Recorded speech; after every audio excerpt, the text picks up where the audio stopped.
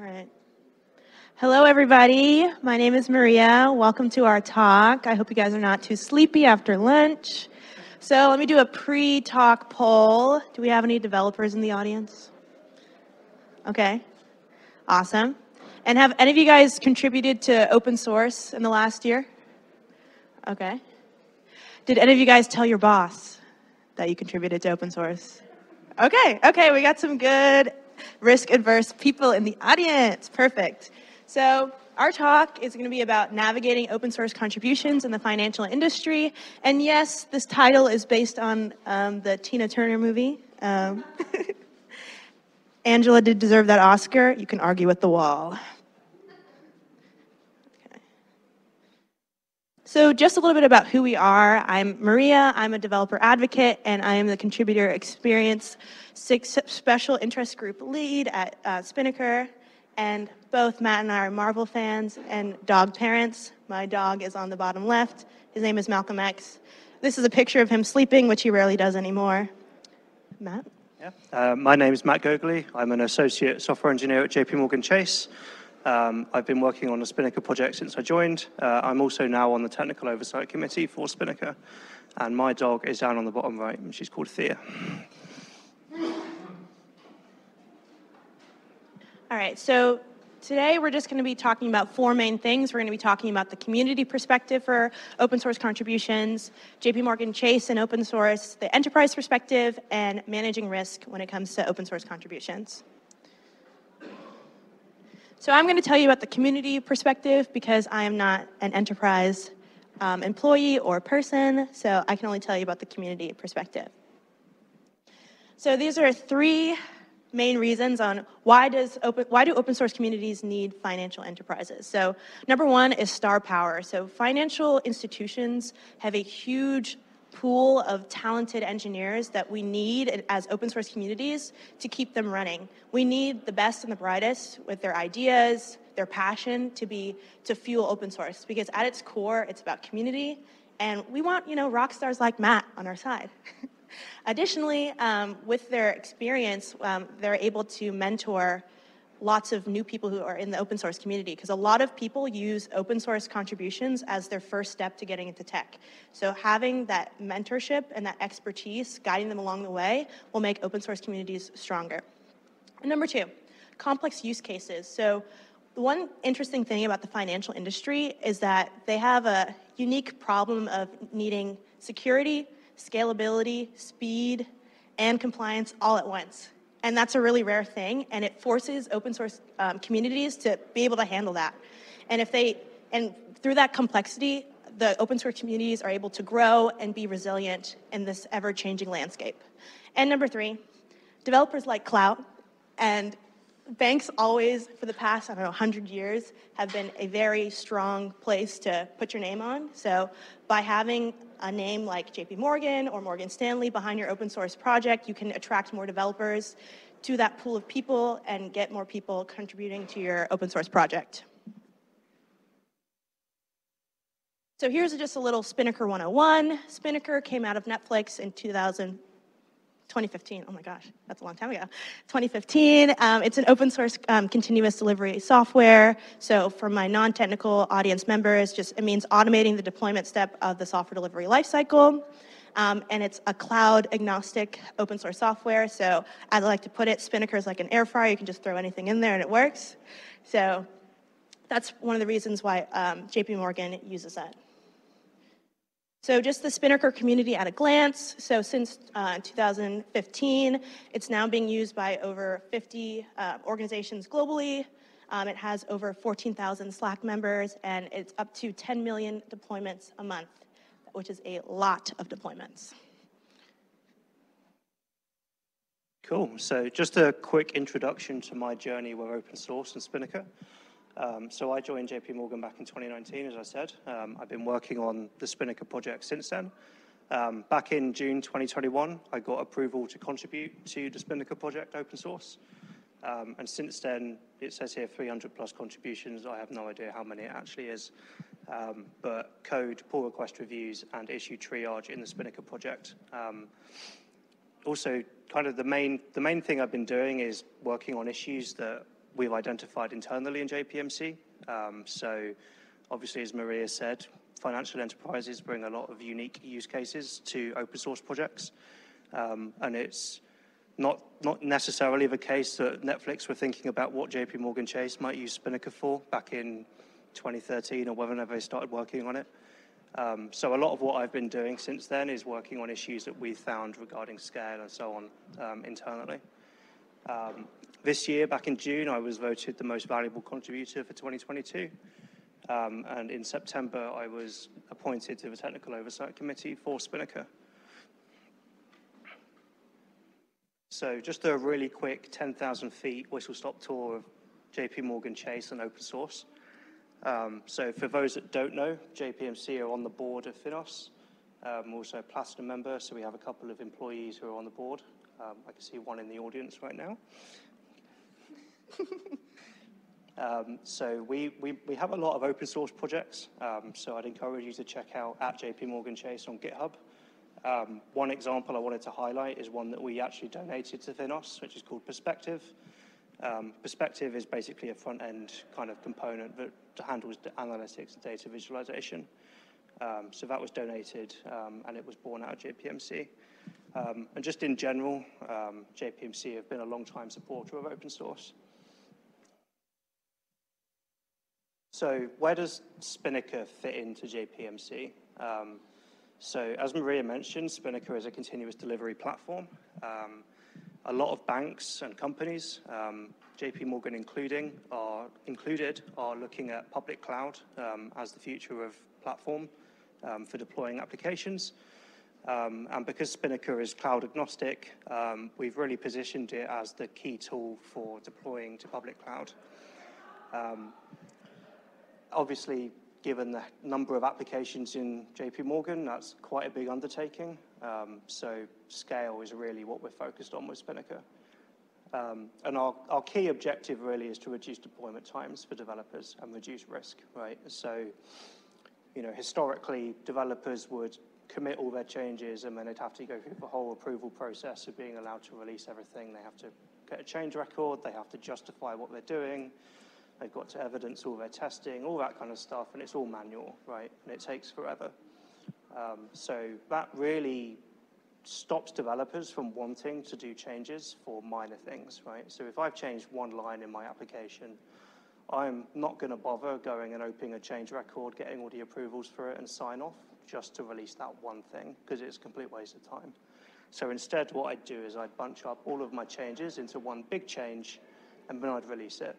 And then it would break, and I'd have to roll it back and start again from the beginning, right? So what we want to do with Spinnaker and continuous delivery in general is encourage developers to release changes smaller, right? So we want developers to make one-line code change, and they would commit it. And it goes end-to-end to production. They don't have to touch it at all, ideally. And if there's an issue, it rolls back automatically, no developer insight required. And that's really what this last bullet point is, improving safety through built-in deployment strategies, right? So Spinnaker supports various different deployment strategies natively, so blue, green, canary, rolling deployments, all that kind of thing. And we really want to leverage that within JPMC to reduce risk. So what's the enterprise perspective on contributing to open source? Well, there's quite a few key benefits, right, of having your developers able to contribute. Wait, sorry, one thing. And there's a difference between using open source and contributing. So before we continue, so a lot of enterprises already use open source software, but they're not really actively contributing to the project. They're just sort of like, I'm going to use Spinnaker because it looks cool, and we're not going to do anything to improve the code changes. But what we're asking people and enterprises to do is to actually be a part of that development cycle. So just that clarification. Yeah, definitely. So, like, as I said, the key benefits for contributing to open source are kind of on this slide, right? But the most obvious one is that you're not reliant on the open source community as a whole to fix things that you've found or implement new features that you want for your company, right? You have to remember that a lot of these communities are made up entirely of volunteers. They often work on the evenings and the weekends to develop these things. So if your huge company, huge bank rocks up with a GitHub issue saying we want X, Y, and Z, it's presumptuous to assume that they're going to deliver that anytime soon, if at all. So by having your developers approved to contribute back, they can put it into their own hands, right? They can build what your company needs without relying on third parties.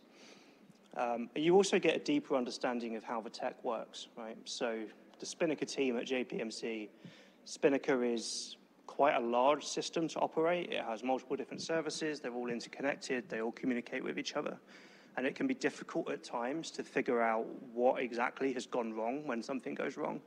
So by having people who are familiar with the code base in open source, they're more confident to dig into issues in GitHub, dig through the code, try and figure out where something might have broken. And that means we can give feedback to our users a lot quicker if there's something goes wrong, right? And then there's also the obvious, these large open source communities, they've got thousands of people working on them. If your company is contributing to open source, that gets your name out there. And it means you have exposure to recruit from that pool of talent. Cool. So open source participation in a regulated environment like finance is an interesting one, right? What usually happens is leadership are very keen to encourage people to contribute to open source. They'll tell you that they want you to contribute to open source, and then you'll ask them, hey, I want to go and contribute to Spinnaker. And what usually happens is they'll say, great, now what? And you don't know, they don't know, and it kind of dies out there, right? Or they do know what you need to do next, but then the process is a mess, and it requires 3 months worth of approvals and form filling. Nobody can be bothered to do it, and it kind of fizzles out, and it never goes anywhere. So how do we solve this, right? So how do we manage, the issues that Matt brought up? How do we manage risk? And first, let's see the data. So thank you so much, FINOS, for your free data set. Thank you so much. You've helped me so much in this process. I don't have to gather this myself. So when asked, where do you think your employer should provide greater support to make additional investments to improve the use of open source in your organization? So the top 2 answers were based on training and the process of contributing and consuming open source software. So like Matt said, nobody really knows how we should handle it. And number 2, what do you think limits your employer's open source investments and discourages contribution? So the top 2 concerns were fear of leaking IP and legal and licensing concerns. So it's obviously in the back of people's minds that they're worried about, privacy and security when it comes to open source contributions. So how do we fix that? So, the answer is kind of obvious, right? The answer is you need a streamlined, robust process that any developer can follow that doesn't take months to complete, because a developer's attention span is short, and if your process takes more than a few days or a few weeks, they're not going to bother. I know I certainly wouldn't. So basically, you need to develop a process where technical and legal experts are involved, and it's as low touch as possible for the person actually trying to apply, right? You want to abstract all of the different approvals and things away from the developer, because the developer doesn't necessarily care about license agreements and contribution license agreements and IP and copyright and all that kind of thing, right? They just want to commit code to this project to fix the thing that's annoying them. So if you can develop a process where they can go and they can follow it step by step easily, then you're going to remove that barriers from entry, right? And the other thing is really guidelines on what is and isn't allowed, right? So one of the things Maria mentioned on the previous slide was people are worried about leaking IP or breaking the rules and then getting caught up in it, right? So you really need to be clear about what is and isn't allowed when you're contributing. So, if there's a gray area, one of 2 things is going to happen, right? They're either going to go for it and not ask for permission, and then you'll have the consequences, or they won't bother. And neither of those is good, right? Because you want people to contribute. And as an example guideline for that, right? Self-governance is kind of the obvious step, right? So internal code reviews. So rather than just letting your developers have free reign to push whatever they want to GitHub and open pull requests, It's probably a good idea to have like some policy where they need to get their code reviewed by a team as they normally would in their normal day-to-day. Ideally, that team member would also be approved to contribute to the project. Really is just a really basic safety buffer, right? So we're not pushing out random stuff that could cause issues. So, in conclusion, open source is here to stay, and it's up to you to keep up with the times. And open source contributions can be done safely without risk to your company with relatively low lift. And open source contribution will also allow you to have like a bigger say in like what goes on behind the doors. Like if you really want a certain feature on, it's up to you to jump in the front of the queue. And lastly, as we've all learned today, that open source will lead to increased developer productivity and large cost savings overall. So here's our call to action. Avoid ambiguity when you're talking to your developers about what they can and cannot do in open source. And for developers, start a conversation about what projects you're interested in so you can get this thing going and be preventative instead of reactionary, and advocate for your ideal approval process. I'm not just saying this as a developer advocate title. Everybody has the power to make their ideal process. And if you don't say anything, closed mouths don't get fed. And for managers, pull your development team on their interests in open source contributions so you can get this going, and start a conversation with compliance about open source contribution approval processes. We actually had a great lunch with a compliance person, so they're not scary. It's pretty simple, and you can really start that process, and if you make it once, you're gonna save a lot of time and heartache in the end. So, after this, you can reach out to us. So if you're looking to improve your deployment process and start contributing to a trusted open source community, you can come join us on Spinnaker Slack. If you have more questions about joining other open source communities that make more sense for your company, you can follow me on Twitter, or you can send us a ping on Spinnaker Slack. So any questions?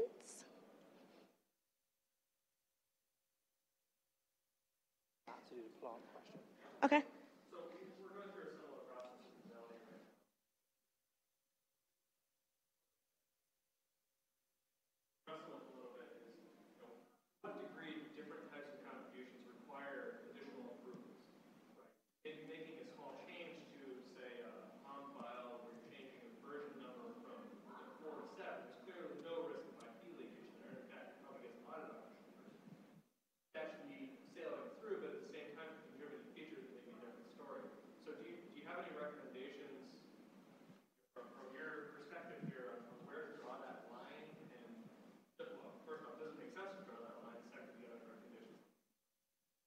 Yeah, I mean, it definitely makes sense, right? There's no risk of IP leakage if you're just doing like a version bump in your project. Where it gets difficult is how do you track like what a change was, right? So it's all very well a developer saying they're only going to make changes to POM files in this project. How do you actually make sure that that's all they're doing? Obviously, in finance, everything is audited, so they'll get caught eventually. But you want to be proactive about that, right? Oh,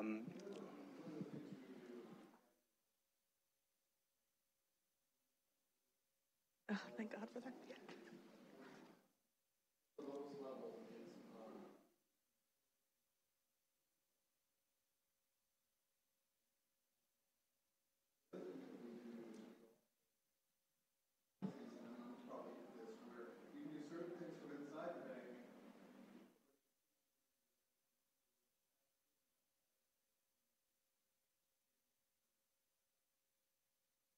You see that? That's open source at work. Thank you. Any other questions? Yes. You mentioned increased developer productivity and the value that you get out of that. Do you, since we're on finance, do you try to quantify that in terms of dollar value? That sounds like a question for the FINOS data keepers, and that could be a really interesting experiment. I can't even talk. Experiment. But honestly, I would like to say it like just in terms of like engineering hours, and then you can translate it there. So if you can think about like, okay, how much time would this feature take me to do in-house? So like, let's say it's like a, it'll take me 3 months, and then you can do the engineering hours, and then you can compare it to, okay, just finding an open source project that already has it, and then doing a fraction of those engineering hours to almost modifying it for your company. So you can think of it that way to do dollar amounts. Yeah, I mean, like, I don't track dollar amounts personally. Personally, I track how much frustration it's reduced for me to being able to just fix something rather than reporting it and then waiting 9 months for it to be fixed. I'm sure someone at JPMC is tracking that, but that's somewhere way above where I am to be worrying about that. One day I'll care. All right, any other questions? I think kudos to the JPMC team for adopting Spinnaker and hopefully doing that you get users. I used to work for Bank in Canada. I've done so much coaching for source products, and when I went to my director, I said, "Can I publish it back?" First thing they say is no, you don't want to export. Kudos to you guys. Thank you. All right, thank you, everybody.